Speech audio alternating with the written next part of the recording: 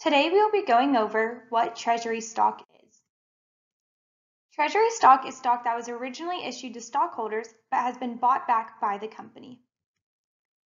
Treasury stock reduces overall stockholders' equity. Stockholders' equity equals contributed capital, common stock, preferred stock, plus retained earnings minus treasury stock. I hope you found this video really helpful. The concepts and information presented in these videos will be true no matter what accounting class you are taking. However, the concepts presented in this video are referencing material currently covered in Baylor University's coursework. Remember, if you are a currently enrolled Baylor student, we offer free tutoring services. Our tutoring center is located on the first floor of the Sid Richardson building.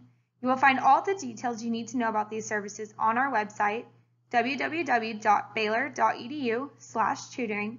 You may schedule a free 30-minute one-on-one tutoring session online, or just drop in during any of our open business hours.